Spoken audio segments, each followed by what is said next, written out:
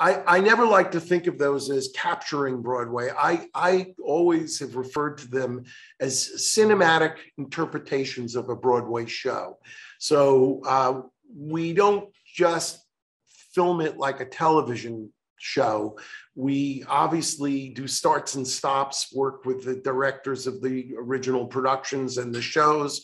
Michael J. Warren worked with us back then, even on that project. And we benefited from having a relationship with the producers and trust of the talent that we were able to take an experience like Rent after they had already made a movie of the production of Rent. Right. Which that's right. Didn't do very well, and Sony distributed that movie. So this was kind of a little bit of a make good for the Larson family, and you know, it took a little bit of convincing that capturing the live entertainment in this cinematic interpretation that we were doing was considered sacrilege at the time. But actually, we were just talking about it the other day when we were screening some of the earliest rough cuts of the film with the cast and some of the creative team.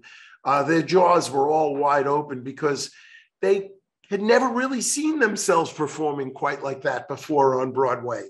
Broadway normally only ever made what they called archive films that are 1 or 3 camera films that captured a performance for the archives, but they didn't have anything that truly captured the nuances of an amazing performance. And in the case of Rent, with someone like Renee and some of the other incredible talent that performed in that in that final production of Rent, it was mind-blowing not only to see themselves, but to know for the Larson family, and I'll never forget this, Jonathan Larson's father would call me every month for about 6 months, thanking us profusely for finally preserving his son's work and having something that he could continuously see of his son's work after the show had closed.